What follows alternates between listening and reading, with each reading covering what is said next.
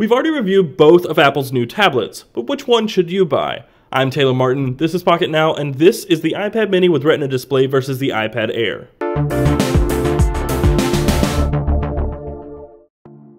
Last month, Apple took the stage to unveil all its latest products. Among the new releases were two brand new iPads, the iPad Air and iPad mini with Retina display. We have now successfully reviewed both models and compared them extensively, but we have yet to compare them to one another. Which is the better offer? Should you get the full-sized iPad Air or scaled-down mini this holiday season? Let's take a closer look. Last year's full-sized 4th generation iPad and iPad mini had their fair share of differences, both internally and externally. This year, Apple brought uniformity to the iPad lineup, consolidating the design and internals. The iPad mini with Retina display, for all intents and purposes, looks exactly like the original iPad mini. The only external differences are slight discrepancies in thickness, weight, and the addition of a microphone on the backside near the top edge on the new mini. The iPad Air underwent quite a few changes, however. It now features the exact same design as the iPad mini, only on a larger scale. The edges are rounded, not tapered. The speakers are separated by the lightning port along the bottom edge, not a single rear-facing speaker on the lower left corner. And the front trim has the same chamfered edge. The iPad mini with Retina display and iPad Air are clearly very closely related. Since the major difference externally is size, how much disparity is there between the two? The iPad Air is 40mm taller, 34.8mm wider, and it's 138 grams more than the iPad mini with Retina display. Both, surprisingly, are 7.5mm thick. The insides of these two tablets is much of the same story. Both come with 1GB of RAM, 5MP rear cameras, 1.2MP front cameras, and the same storage capacity options, 16, 32, 64, and 128GB. Both have A7 chips inside as well. The only notable difference is the battery ratings. The Air has a 32.4 Wh battery while the iPad mini has a 23.8 Wh cell. Both come with Retina displays with pixel resolutions of 2048 by 1536 pixels. At 7.9 inches, the iPad mini Retina display has a notably higher density of 324 pixels per inch, compared to 264 ppi on the 9.7-inch iPad Air. That increased density comes at a cost, however. The iPad Air's display is incredible. Color gamut, contrast, black levels, and brightness are fantastic. Simply put, it's one of the best tablet displays out there. The iPad mini's display isn't bad by any means, despite what you've heard.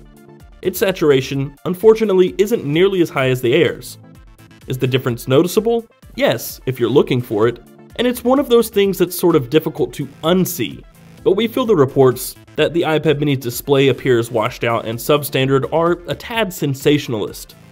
Yes, it's obviously less saturated than the full-size iPad Air, but if Apple had to make a choice between clarity and color reproduction, it made the right decision. To say one of these tablets is better than the other, at least in terms of hardware, is a bit silly. One has a larger display, the other is much smaller and lighter, and those sort of things appeal to different buyers and users. More on that in a bit.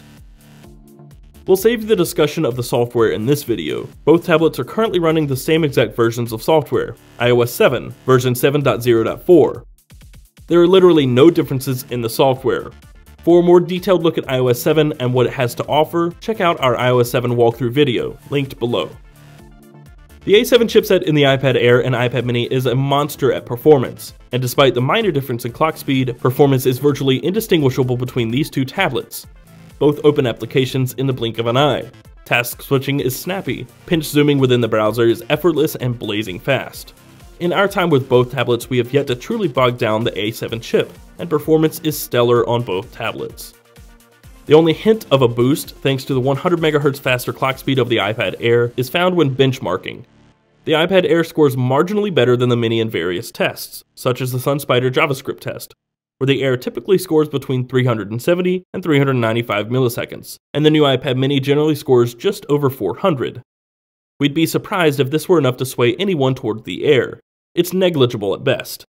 Both are great for gaming, multimedia playback, and even much simpler tasks.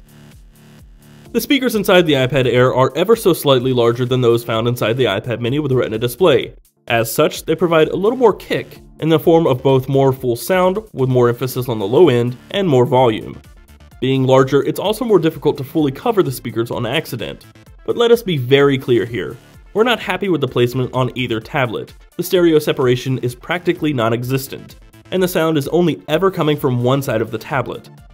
Though the audio isn't bad, we recommend using headphones when possible. Both tablets are rated at 10 hours of usage, and despite the significant difference in battery size, they both seem to withstand a fair amount of abuse before begging to be plugged in. The iPad mini's battery, at 23.8 watt-hours, is much smaller, but so is the display. The full-sized iPad has an edge in this category, but only just. Both provide above-average stamina, typically lasting upwards of a full day and even sometimes stretching 3 or 4 days on lighter usage. Camera quality is neck and neck between these two tablets. The 5-megapixel shooters aren't the best. Both would leave you with dull, poorly saturated images with low contrast and detail. They're both comparable in basically every way except one: comfort. The iPad mini is far less awkward to hold and shoot stills and video with, but it still looks just as ridiculous. At the end of the day, there are truly only a few things between these two tablets: size, weight, display quality, and price. If you're even remotely worried about the display quality, shoot for the iPad Air, though we're certain most will have few, if any, complaints about the iPad mini's Retina display. As for price, the iPad mini with Retina display starts at $399, jumping $100 per increase in storage. The iPad Air is $100 more per model. If you want more storage for less money, the iPad mini is the way to go. After having used every iPad to date, we can leave you with one major takeaway. The iPad mini is an ultra-portable tablet, something you won't notice in your bag, one you won't mind carrying with you often. The iPad Air is larger, slightly heavier, and is, in our experience at least, more suitable for a couch tablet, something you use at home or for more productivity-based tasks. There's virtually nothing between these two, but at the end of the day, for us, it's the iPad mini with Retina display. For having the same power, similar performance and stamina, and a great display, all for $100 less than the iPad Air. That's going to do it for this comparison. If you enjoyed the video, be sure to click the thumbs up button below and subscribe to the channel to see more videos like this one in the future. Be sure to leave a comment if you have any questions or suggestions, and follow us in all the usual places: Twitter, Google+, and Facebook at Pocketnow. I'm Taylor Martin. You can find me on Twitter at CasperTech, and I will see you next time.